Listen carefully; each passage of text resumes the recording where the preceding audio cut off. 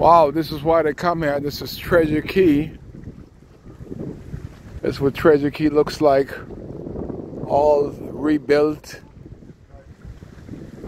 Gorgeous here on Treasure Cay on the 12th, Sabbath Sunday. And I just like great photos.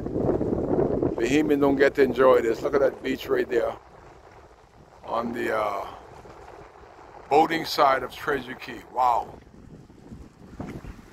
To see all the build up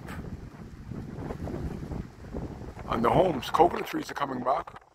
This is all on the lakeside, the canal side of Treasure Cay.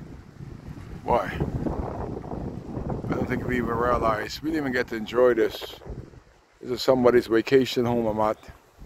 Look at the beauty of this. It's a vacation home, a little pool in the front there. And it's for rent. Kayak, everything. Wow, Kai Case. That's why I said, just love. Great architect. Great landscape. Man, they got more coconut trees than the whole of Dundastan. This one lot got more coconut tree than Dundastan after Hurricane Dorian. You believe that? Wow. Nobody plant no coconut trees. They don't like coconut milk. But I just love the view here. Just let you know that the Bahamas is wow. That's why they come. That's why they're trying to take it from us. We got to grab onto it. More coconut trees in 1 yard than we have in the whole Abaco. And that's what you call living right there. Them tourists right there, they're living.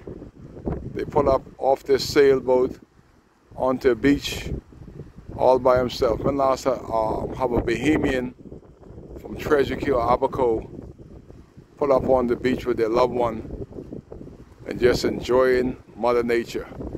We ain't got time for that. We're still rebuilding while they enjoy it. Kai trying to enjoy it because Kai still cares. Wow.